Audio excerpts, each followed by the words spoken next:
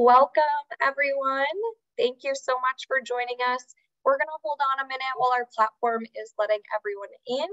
But in the meantime, feel free to use the chat to give us a greeting, say hello, let us know where you're tuning in from today. We would love to hear from you and see where you're joining us from. Welcome, welcome. Thank you so much for joining, everyone. We're just holding off while our platform's letting everyone in. As you join, you'll notice that you're automatically muted. Your cameras are automatically off. It will stay that way throughout today's session, but we encourage you to use the chat to add questions, comments, resources, and right now, go ahead and give us a greeting and let us know where you're coming from. I see those coming in, and it looks like we have folks from all over today. Welcome, welcome. Is always one of my favorite parts is to see where you all are joining from. I know all of us are in different spots today. I am joining from Wisconsin, in Milwaukee, Wisconsin. So shout out to all my Midwest people. All right, well, it looks like our numbers are starting to level off. So we're gonna go ahead and get started because we have a great discussion ahead for you all today. Thank you so much for joining us for today's webinar, The Distorted Mirror: Technology's Impact on Youth Body Image. My name's Jackie Zimmerman, and I'm the Manager of Public Education Partnerships and E-Learning for MHA, and I'll be moderating today's panel discussion. I have just a few notes for you all before I introduce our speakers. This webinar is being recorded and will be emailed out to all registrants within 1 week. We currently do not offer CEUs, but we do provide certificates of attendance. So I'll post the link shortly in the chat where you can request one of those certificates, and that will also be included in your follow-up materials. Right now, we're at that back to school time where many youth and young adults are preparing or already going back to school, which means at MHA, we're really focusing our content and education on youth-focused topics. This year, our back to school toolkit and information will be released, and the focus is on youth and technology use and how technology impacts youth mental health. The toolkit that comes out will dive into topics like what types of content youth are consuming, how parents and adults can take steps to protect youth and mental health from online harms, how to encourage positive use of social media and technology, and what online communities can benefit people. We'll also focus on how social media can impact youth body image and self-esteem, which is really what our focus will be for the next hour together. Today, we'll be discussing how social media impacts and influences body image and self-confidence of youth and young adults. Topics today addressed will be things like disordered eating, body dysmorphia, and additional mental health conditions. So please, if any content is triggering or harmful for you at the time, please take time to step away, do what you need to do, and take care of yourself. This conversation is being recorded, so you can always come back to it and listen later. Please we encourage you to take care of yourself during this time. And now I am pleased to introduce our lovely speakers we have joining us here today. We have 4 amazing panelists. First with us is Lisa Radzek, who's the Executive Director at Withall, where she leads strategic growth as sustainable social enterprise dedicated to the prevention of and healing from eating disorders. Lisa has more than 20 years of experience in public affairs, community relations, and law, and over 15 years of experience in nonprofit leadership. She lived with disordered eating during childhood, which evolved into a clinical eating disorder. Lisa has been in recovery for over 2 decades, finding peace, appreciation, and joy with her body and food, some days easier than others. Lisa does this work because she knows kids are not born with eating disorders, and eating disorders are not inevitable. She also feels strongly that everyone struggling with food and body deserves recovery. Welcome, Lisa. With us today, we also have Serena Nandya. who is a body activist, longtime advocate for eating disorder recovery, and senior marketing and communications manager for an eating disorder nonprofit called Project Heal. She spent close to a decade building expertise on the way body image, media, and eating disorders affect people's daily lives, as well as how fat phobia and weight stigma create issues of access and discrimination systemically and interpersonally. Serena's inspiration comes from her sister Ellen, who struggled with an eating disorder for over a decade and is now in long-term recovery. Welcome, Serena. We also have Stephanie Albers, who is the Clinical Assessment Program Manager at Project Heal. Stephanie's worked in counseling and higher education for 15 years with focus on creating access to education for individuals with marginalized identities. Stephanie believes that we are truly better together, and healing becomes possible when we listen to the experiences of all bodies dealing with eating disorders. She maintains a clinical mental health license in the states of Nebraska, Iowa, and Idaho. She is also a Body Positive trained facilitator. Stephanie holds a doctoral degree in developmental psychology and a master's in community mental health counseling. Welcome, Stephanie. And last but not least, we have Sophie Zhu, who is a Los Angeles-born mental health activist, writer, and public speaker. She was a youth leader at MTV's Mental Health Youth Action Forum at the White House, where she shared her story with President Biden and helped guide the administration on how to best serve the needs of youth in the mental health care system. Sophie is also a 3-time intern at the U.S. House of Representatives and an internationally recognized poet, winning the 2021 Warilla Poetry Prize and serving as an inaugural poet for LA Mayor Karen Bass. They have advised numerous organizations, including Lady Gaga's Born This Way Foundation, Mental Health America, and the California Mental Health Consortium. As a first-year student at Stanford University, they hope to double major in American Studies with a concentration in mental health care justice and comparative studies in race and ethnicity, with 2 minors in human rights and creative writing. As an eating disorder survivor and proud Jewish Latina, Sophie combines their own experiences with injustice brought about by mental health care inequity with her passion for writing, advocacy, and leadership to uplift the voices of those with lived experiences and fight the systemic destigmatization of marginalized bodies. Welcome, Sophie. Speakers, I am so happy each of you could join us here today for this very important conversation and timely conversation. And I know we just heard some absolutely incredible bios describing each of you, but I would love if we could just start out by each of you introducing yourself, a little bit about the work you do in this area and any experiences you've had personally or professionally around this topic we have today.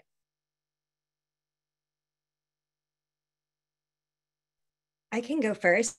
I just want to say it's such a privilege to share space with everyone. And I think that one thing that really resonates with me hearing everybody's story is the proximity to lived experience in this space. And I thank you all for channeling that lived experience into such tangible, real, and important change.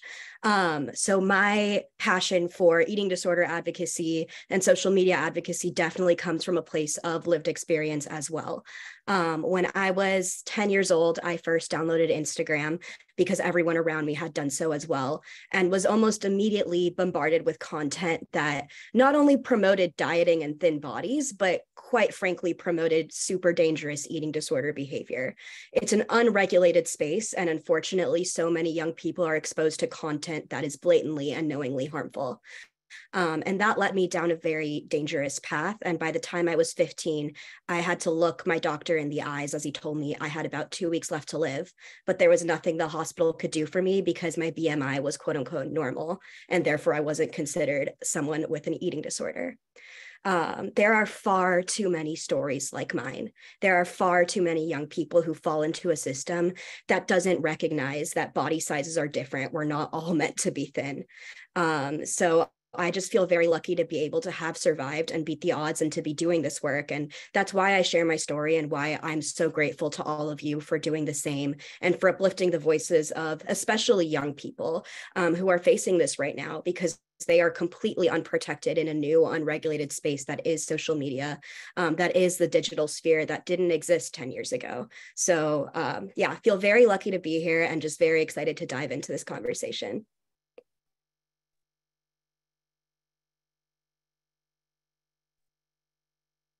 You can go ahead and go next. My name is Lisa Radzak. Thank you, Sophie, for that. And it's really a privilege to be with you as well. Serena, Stephanie, and Jackie, always good to see you and be with you.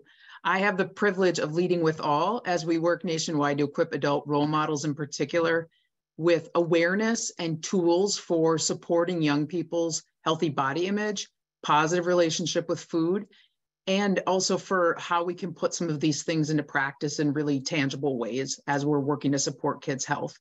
Our mission is really to help young people feel good in their bodies.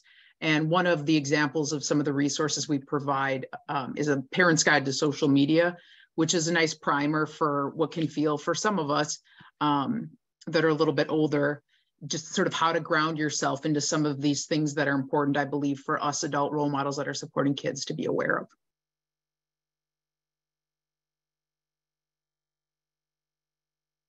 Hi, everybody. Yes, such a wonderful pleasure to be among these lovely people. Again, I'm Serena Nangia. I am the Senior Marketing Communications Manager at Project Heal. Project Heal is a national nonprofit that is focused on providing an access to equitable healthcare for eating disorders. So what that can look like is a lot of people can't afford treatment or might not know if they have an eating disorder because they haven't gotten a diagnosis, or they need help navigating their insurance because insurance is really confusing, especially when it comes to eating disorder care. So we help people navigate those situations. We help people and help them access care for free or very low cost. So I definitely recommend, if you or anyone you know needs support, to apply on our website, and I'll put that link in the chat soon. My personal experience and professional experience is that I was raised in kind of the middle between we had social media, but it wasn't as popular as it is now. And I was sheltered from it a lot because my parents were worried about all of this stuff. And it was helpful for some parts. And I also, as I joined social media, as I went into my last years of high school and then college, I found real community and found a lot of positive aspects of social media. And as I have been working in the eating disorder space for as an advocate in high school and then for the past many years, I also see the real negative impacts and the financial benefit that that social media companies and conglomerates are getting from pro-anorexia, pro-eating disorder content, which we can talk about more. So I come from a very, I do social media for a living, I do marketing for a living, and I see firsthand through my own advocacy as well online how really harmful and triggering and mean people can be. And I, as a professional, as well as an advocate, have to navigate those spaces and find ways to stay involved because it's my job, and then also to protect myself. And so that's been definitely a really hard journey and continues to be, but that is where I'm coming from. So thank you for having me. And my name is Stephanie Albers. I'm the Clinical Assessment Program Manager at Project Heal. I'm also grateful to be in this space with everyone here today. I myself am in mental health and eating disorder recovery. And social media has actually been very helpful in that recovery once I kind of learned to curate it and block out, what was unhelpful. In my graduate work in developmental psychology, the focus of my study was on peer relationships, disordered eating, social media use, and mental health. And so this topic is very near and dear to my heart. And having two young sons trying to navigate the social media landscape between being an alert user versus not having traumatic experiences online, trying to balance their social media use is always on the forefront of my mind as well. So thank you for having me. Thank you, Stephanie, and thank you, Sophie, Serena, and Lisa. We're so grateful to have you all here, and I appreciate your willingness to be open and share. And as someone who is here in a moderator role today, I'm also someone that comes to this discussion with my own lived experience with an eating disorder and recovery and anxiety and a variety of mental health conditions. So it's a topic near and dear to all of us. And as I see you all in the chat, I appreciate everyone who's sharing in there as well. We're just sending all the love to everyone in these conversations, as they're so important. They can challenge us personally and professionally. So thank you all for being here today and being open to our conversation. I want to kind of dive into how you've seen the real impacts of technology on youth mental health. And we know for young people, just being in your adolescent years is hard enough. There are so many challenges that come with growing up and finding your identity and all the things that come with adolescence. But when we're adding this technology and social media, it's a whole extra layer that can really be another challenge for mental health. There's constant, access to scroll on your phone and see pictures of influencers and a new recipe and a new fad diet and a new celebrity in a different bikini that, kids are constantly and adults consuming. But it's so hard to really know how all of that is truly affecting the mental health of young people. And so for all of you who are working in these areas, I'd love to just hear how you see the effects of social media impacting youth mental health, and more specifically that disordered eating and body dysmorphia. I think what I see a lot of times with folks is when people engage in online in any kind of content, but in particular appearance and diet related content, they're engaging in upward social comparison. Like they are trying to decide how they measure up to the standards that are being presented to them. Adults do this as well. We see pictures of people's houses, their perfectly cooked meals. And so this upward social comparison translates into many things, but it can be particularly focused on in eating and weight and behaviors. And if you were going to social media with the idea that you wanted to escape or connect or were already kind of feeling down, this is going to inevitably make you feel worse. And if you didn't have those thoughts to begin with, I wouldn't say that you are immune from also engaging in that upward social comparison. It's just if you're already kind of in a negative space, it's going to kind of add to that. Yeah, I fully agree. Social media capitalizes on young people being in a negative headspace. I'm currently the director of mental health and well-being for the undergraduate population at Stanford, and it's kind of turned to me and telling me about their experience with social media, their experience with just mental health challenges in general. And a lot of what I hear over and over again is that young people feel at fault for the content that they're viewing being harmful. They feel like, oh, I am inherently flawed. There's something wrong with me. Therefore, the algorithm is spitting harmful content at me. But we've learned time and time again that this is not true, that social media platforms profit off of young people seeing triggering content because triggering content is addictive. I could definitely drop the link to this study in the chat, but there's recently a study done by the Center for Countering Digital Hate.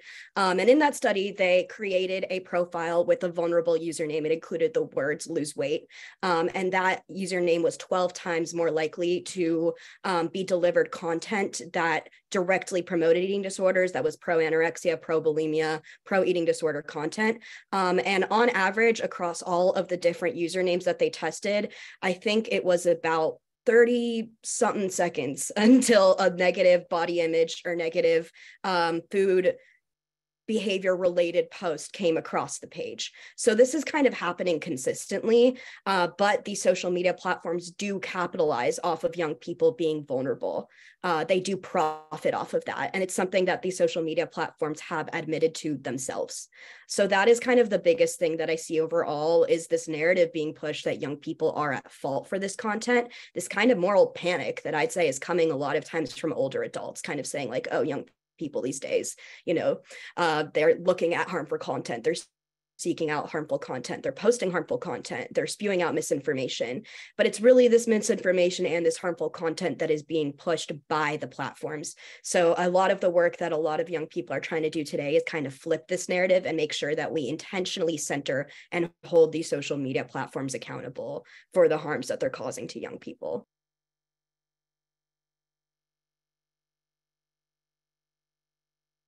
I just want to add wholehearted agreement with what Stephanie and Sophie have shared. If we back up a bit and we just think about, what causes eating disorders, what contributes to disordered eating, we know that it's often broken down into the factors that contribute are broken into biology, psychology, social, environment, right? And so we don't know what factors any given young person has. No one's wearing a sign around that says, I'm predisposed to disordered eating or eating disorders. But we know that the environment that a young person their brain is literally growing in is such a huge factor to be aware of, as we are the adults, role models, their leaders, their support, and to be aware of when a young person is exposed so heavily to really harmful messages that prioritize appearance and further and promote diet culture. For those young people, again, we don't know who they are. It's pouring gas on a fire that we simply have to be aware of and get our hands around, because we can't have our kids in these situations. Absolutely. And I think part of that is thinking about the narrative that the stories are telling online and how we can counteract that narrative. And we'll talk a little bit more about some of the positives of social media. But I do want to emphasize some of the stuff that Sophie said, just with some statistics, additional statistics. So Meta, that owns Instagram and Facebook, in the end of 2021, there was a staff member who whistle blew the organization and told everybody that Meta knew fully that they were perpetuating pro-eating disorder content and that they were making money off of it. So based solely on Instagram, Instagram profits more than $230 million a year from pro-eating disorder content. And that includes more than $62 million a year from underage pro-eating disorder content. So pro-eating disorder content sent specifically to people who are under 18, who in reality, we haven't taught or given them the tools, and they haven't had time to develop them to completely, process that pro eating disorder content. And I think a lot about that, when it comes to how the companies are making that money, I think it's important to understand that, like Sophie said, they make money off of triggering content, and part of that is because you spend more time on the app when you are incited to feel something. And I think, as someone who didn't grow up with TikTok, but very much use Twitter and Instagram now, TikTok is a little bit of it's a little scary for me as someone who's like a young person but not young enough. Like, I don't understand it. The algorithm is really weird, and I would say specifically for TikTok, the algorithm and the pro eating disorder content seems to be quite a bit less regulated. The other thing I will say about this content is that a lot of it is pro weight loss. And even though a lot of people might not see that as pro eating disorder content, and it might not have even been included in those studies, pro weight loss content, like weight loss ads, we're talking about Noom, we're talking about Weight Watchers, those are being sent to people, like Lisa said, that are very vulnerable, that specifically are going to likely feel something about that. And then, like Stephanie said, feeling like they need to reach this higher level of social one-upness, that thinness is a value in our society, and that in order to be more valuable or be seen as more valuable, that we need to be thinner and therefore lose weight, no matter what size you are. So all of this is kind of the melting pot, as we like to say, the perfect storm that is also added to everything else that we're experiencing with our peers. And it's a lot to go through. So that was what I had. Thank you, Serena. I think you're right. It is the perfect storm. And when it comes down to hearing those statistics about, millions of dollars being spent on this, it can seem overwhelming of what can we do? What are we doing? And so many of you are doing the work to combat this. And I think one thing that a few of you have already brought up and that I'd like to talk about is how do we, obviously, social media and technology is not going away. It's only getting bigger. And it seems like every year, there's a new platform. We have Threads coming out now and Discord and different things becoming bigger and bigger. So it's at the point where we can't simply tell you to not go online and to not engage in this content. And they're being fed the content, willingly or not. And so how can we make the online space safer? And, what suggestions do you have for ways that social media can be helpful to body image, to eating habits, to self-esteem for young people, whether that's things that they can do themselves or different things that we can advocate for as individuals?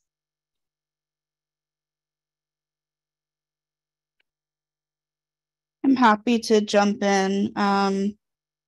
I have been an advocate online for quite a few years, very grassroots, small, but there are some formal ways and some informal ways that social media can be helpful and that we can protect ourselves and our kids.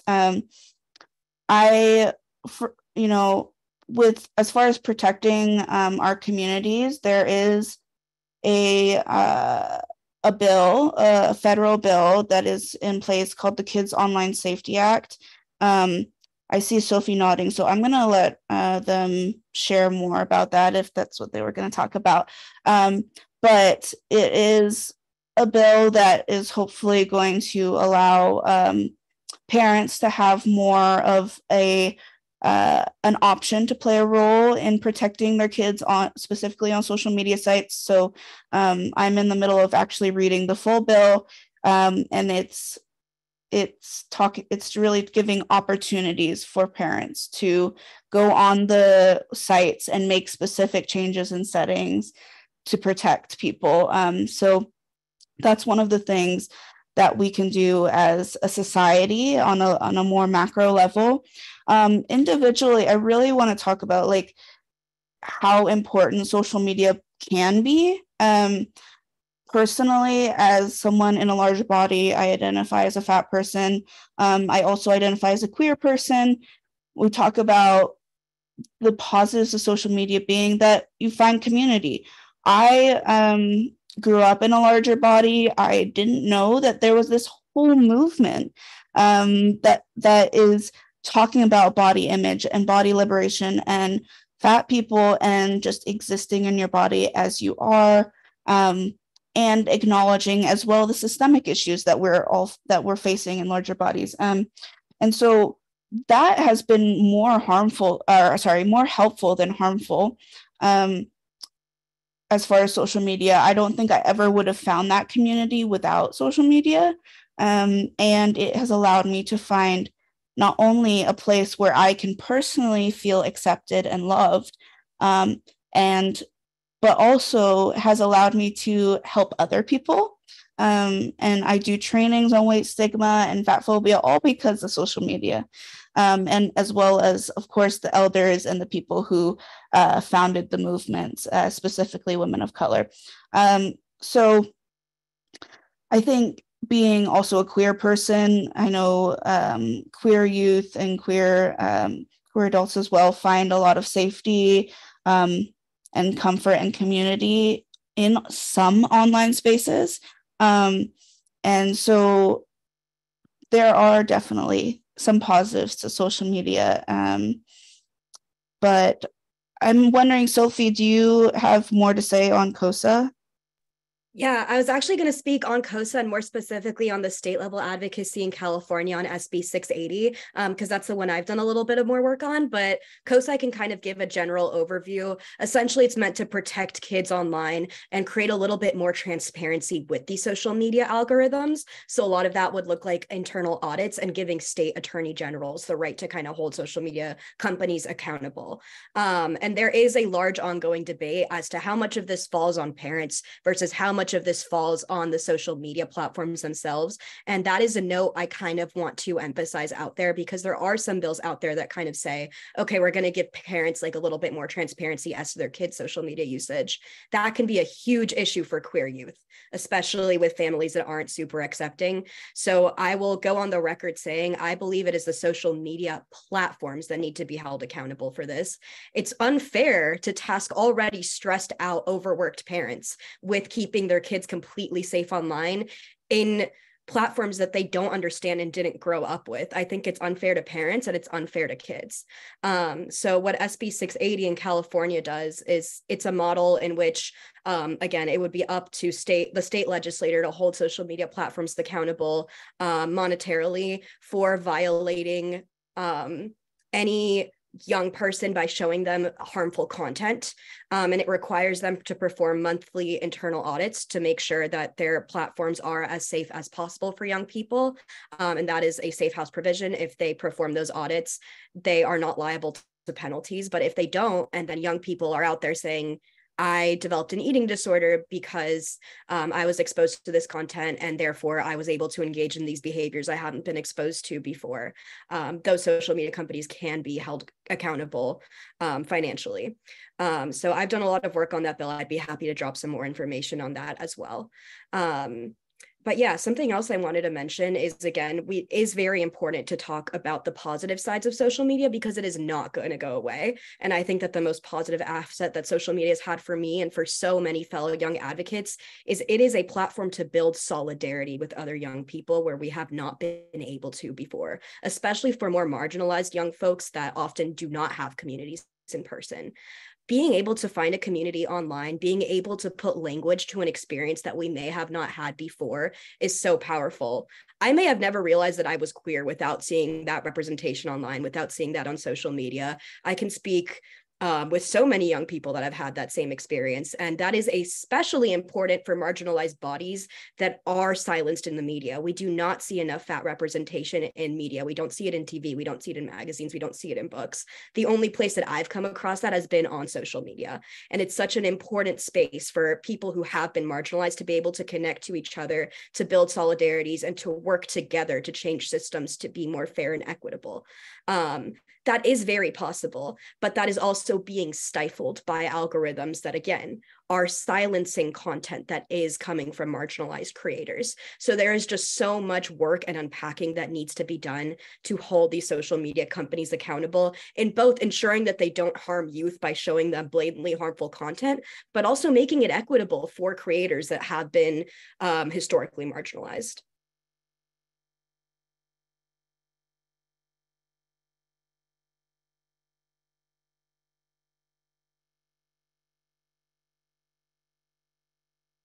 wanted to add, Jackie, I think when we're thinking about social media, I don't know about the rest of the folks with us today, but as a parent myself and to a preteen and thinking about how to navigate some of these things, it can so quickly feel so huge that you can very quickly feel helpless for how are we to support young people around this as a day-to-day matter. I think absolutely legislation like KOSA in Minnesota with all is working to support a piece of legislation to make sure that some of the algorithms that can be so particularly harmful to young people are no longer allowed.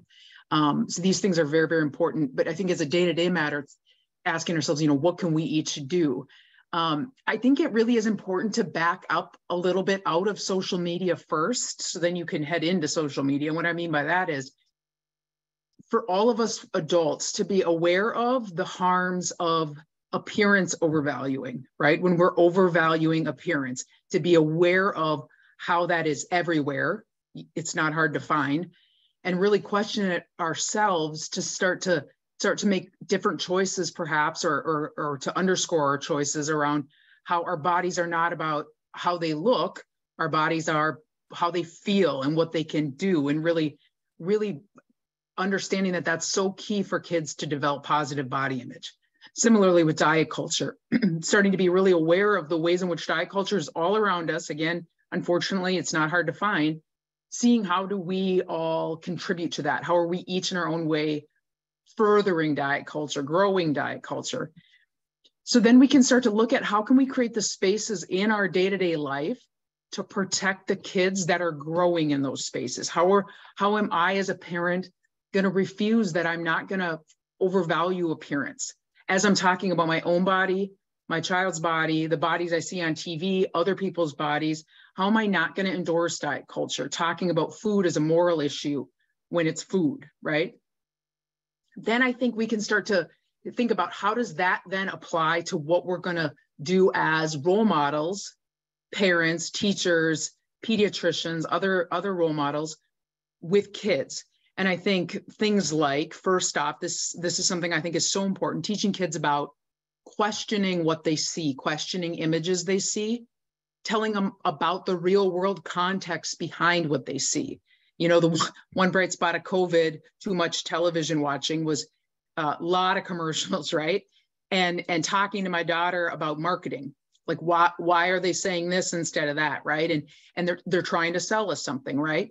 And then similarly, I think just teaching them about fake images. This is going to become a really big deal really, really soon. It already is, but it's going to blow up, right? With artificial intelligence, teaching them that's not real. And then when you see certain models and some other things, what goes on, what's the context around that very, very perfect seeming image we see, right? More of the story so kids are aware when they see that. And then I'll just end with, I think the Surgeon General's report on youth and social media and the harms mental health. I think that there were some solid recommendations in there for, creating family media plan with boundaries and rules and tech-free zone, and really trying to promote in-person engagement as much as possible. I would echo what a lot of panelists said already. I do think, social media is a great place to find community. In person, oftentimes, we're not as open, we're not as sharing as much as maybe we are online. And so it might be easier online to find someone who is similar to you, that maybe even or see at school or somewhere else, but you didn't have that conversation, and you can align with folks a little bit better, maybe bring some of that into real life as well. I think fat acceptance communities are a great way to balance some of the other messages that youth are seeing. The difficulty can be that sometimes they are hard to find. I am in recovery. I am in a larger body, and I struggled with that for a long time before one day I just started searching how to be fat and happy. It sounds really simple and really silly, but I was not receiving any content online related to being in a larger body and being okay with it or being happy with it. And so it is harder to find because it isn't being pushed to you like others have said. And I think social media platforms can be a way to see representation of more bodies that look like yours. But then what happens when your body's still not being represented. There is a greater variety of bodies being represented online, but it can still be hard to always find those. And sometimes what the problem is still is that it's still highlighting that our body is the most important thing about us. And there's still some challenges and issues with that. As far as making online platforms safer, I think the acts mentioned already are important, but if you go to the Eating Disorder Coalition frequently post about legislation that's happening nationwide and statewide related to eating disorders, including different online safety acts and that kind of thing. From a developmental psychology standpoint, the research on parental monitoring of electronic devices and platforms is a little mixed as to whether or not it's actually preventing any harm or whether it's causing more difficulty with the parent-child relationship and that kind of thing. I would never tell a parent that not to monitor their social child's devices, if that's the thing they need to do. They know their child best in most cases. But I would have more stronger emphasis, like Lisa said, on the conversations that you're having with your kids. And I will often, when I'm viewing my own social media, my kids are in earshot, I will say things like, well, I think I've had enough of this. I'm starting not to feel great about myself. Or I will kind of verbalize the process that I go through when I choose to change the channel or shut off something so that I can model that for them. And I think also these can't be one and done conversations. They need to be ongoing, just like they would be about anything else that we find important, whether it's sex education, mental health awareness, stranger danger.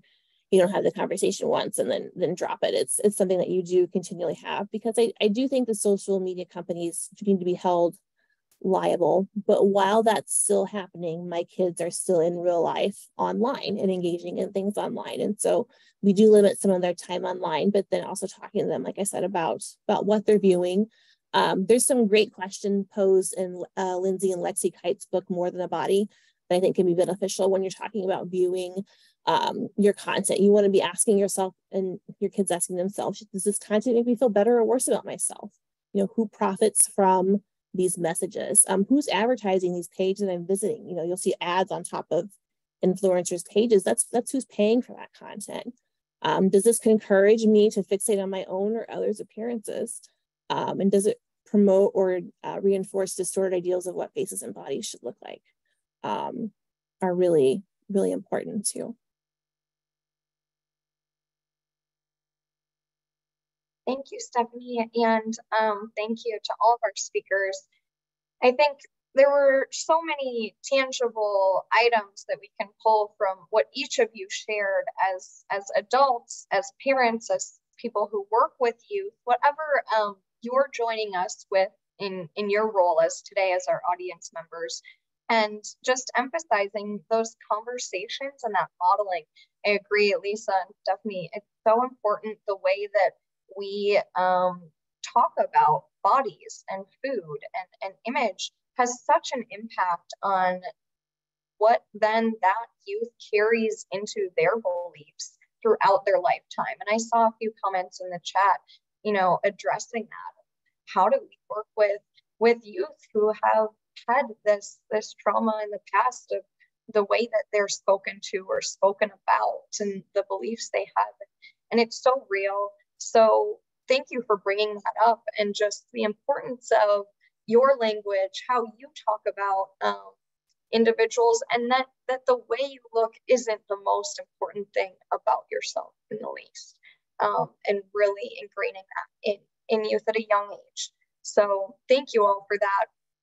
I know our time is flying by here together, but one area that I'd love to get into, and I know that this part can be hard because we're going to be talking about specific types of content that might be dangerous or harmful out there, but I've seen a few questions like this in the chat too, regarding, when we're talking about harmful material to youth that's out there, what does that really mean? And what does that look like? And what should we be looking out for?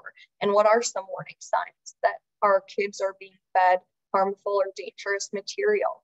So I'd love to just hear from each of you, if you'd like to share for what parents and adults can look out for. What are some of the harmful things online that youth are able to access around body image, eating disorders, and really what signs parents and adults can look for that youth are engaging in that or seeing.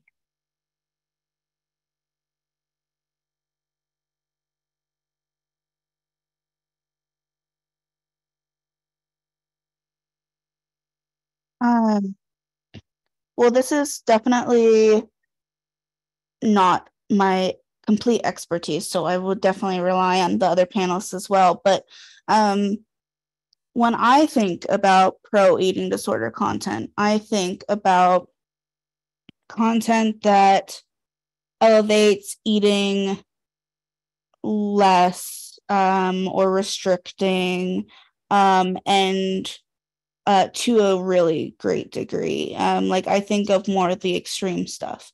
I think of pro anorexia content. If I think about my age group, like Tumblr-esque, like pages that are specifically related to pro anorexia that show photos and almost how-to guides of how to engage in an eating disorder to become thinner.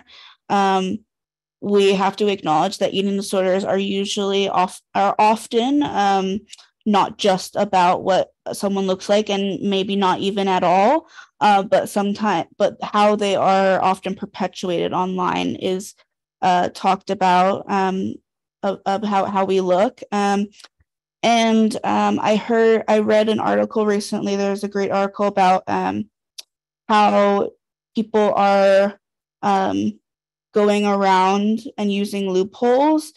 So we think about hashtags, the hashtags eating disorder and ED, like those things are regulated. If you try to use that hashtag on TikTok, a little like notification pops up with resources, and it's great. And I've heard that people are using the hashtag Ed Sheeran as an ED Sheeran, because it completely, like, you get around it and then you're able to connect with the people that you want to connect with. I think a lot of the time these pro eating disorder content is like trying to find community and like, you know, I don't know, I'm going through this, or I like this, I like the attention I'm getting from how I'm looking, how I like the attention I'm getting from being thinner, or how I'm being treated, or like, tell me more about how you do this, like just to discover. So it's, for me, it's all about community and storytelling, and that's like the root of it. Even though it's coming from like it ends up being harmful. Like people are just like, I think, kind of desperate to find people who are like them. I'll start with that and let others. Thanks for going first on that, Serena. Jackie, I thought about this question, and it's going to be unsatisfactory, my answer at best. I would go ahead and submit that any social media that's promoting, even tacitly, right, overvaluing appearance, which is so much of social media. I'm just gonna, maybe I'm showing my generation here, I don't know. Overvaluing appearance and promoting and furthering the diet culture, the idea that, we need to eat a certain way, we need to restrict these things, we need so much of social media is that, right? I think it's harmful to all of us, but I think it's particularly, it's very, very dangerous for a lot of young people, and certainly I think the other level is the stuff that Serena just spoke into. I mean, then we're just like, wow. Now we're actually promoting eating disorders like openly. And then one thing I'll say that I think it's kind of thrown me a little bit as I read the Washington Post article in the last week or so, I think it was, about artificial intelligence and related to eating disorders. And I think it's really, really scary because they were talking as one example, and this is how I took it in, at least.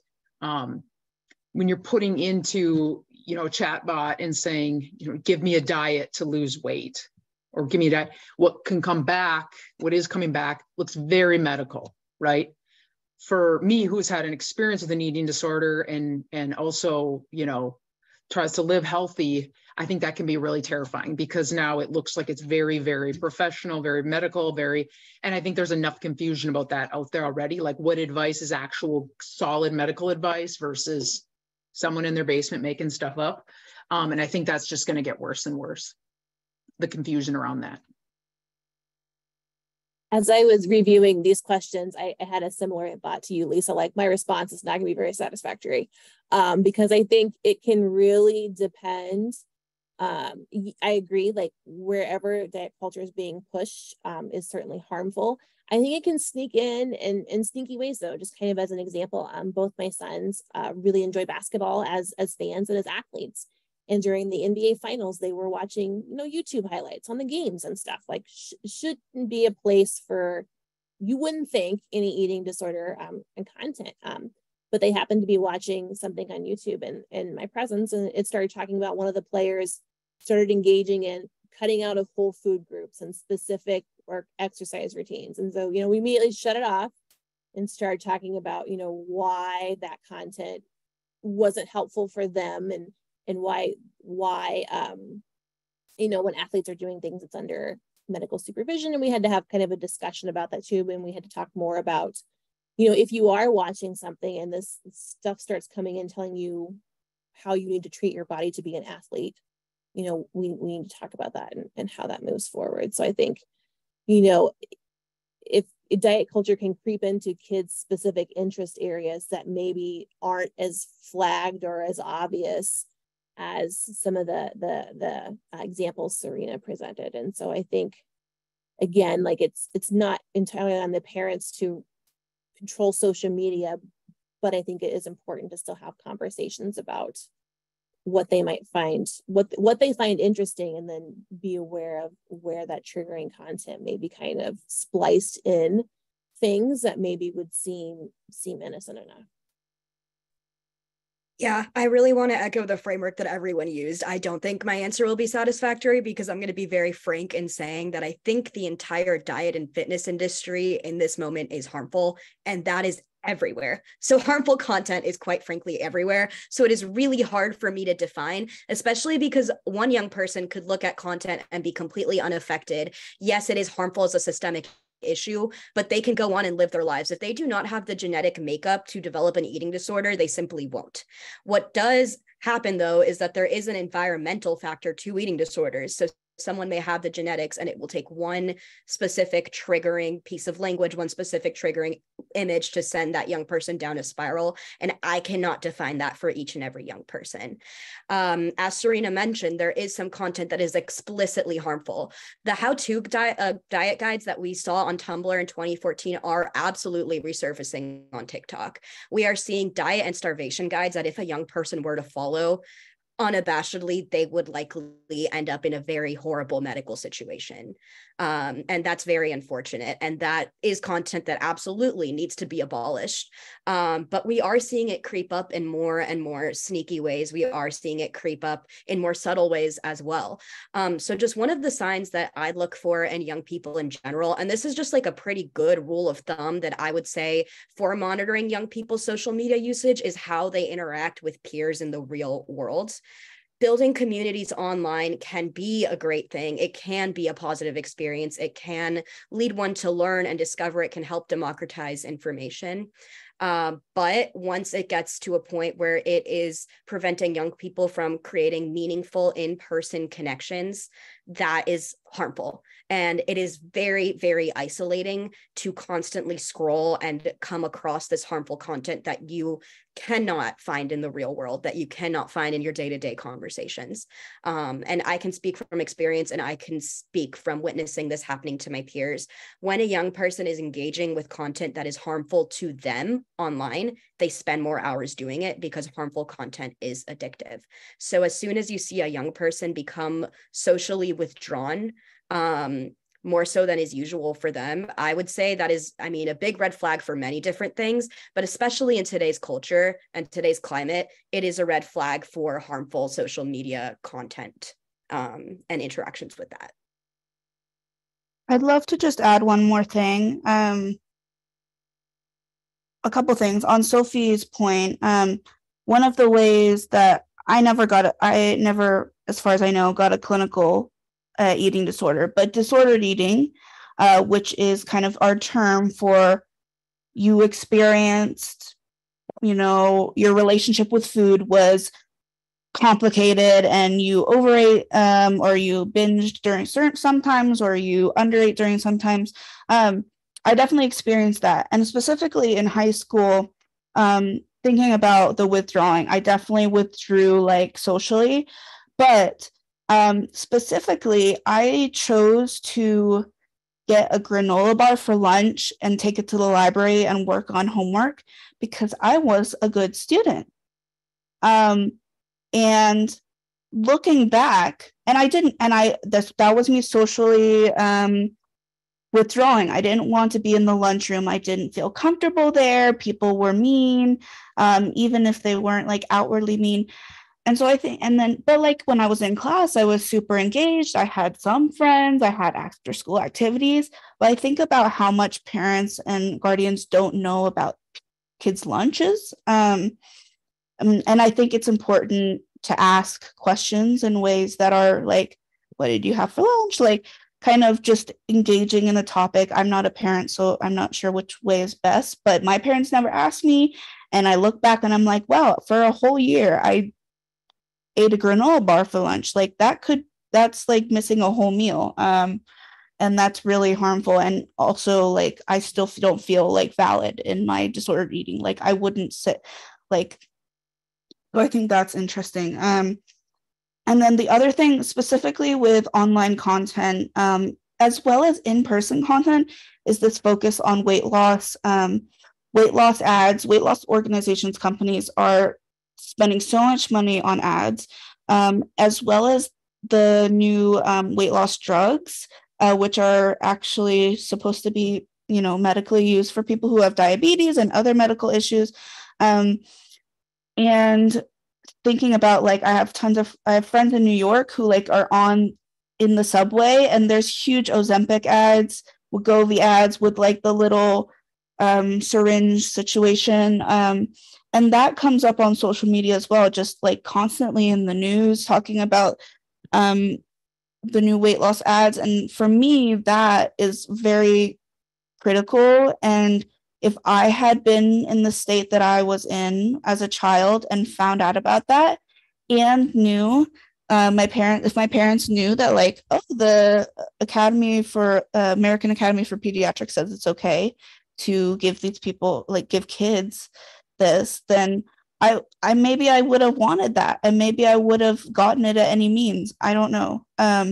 So I think we need to keep having conversations about it. It does all go back to what Lisa and Stephanie were talking about of like this thin ideal. Why do we have it? Does it keep getting perpetuated? I'll leave it there. Thank you, Serena.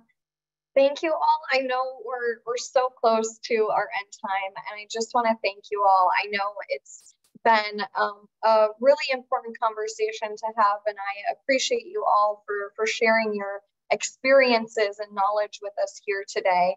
I know we have like exactly 1 minute, but I want us to leave on a positive note, and so I'd love just like a sentence or one or two from each speaker on one way that you're currently taking care of your body and mind, that can encourage those listening and that they can encourage in the youth around them. I know for me, it's been intentional movement and movement that makes me feel happy and engaging in movement, not as a punishment, but as a joy.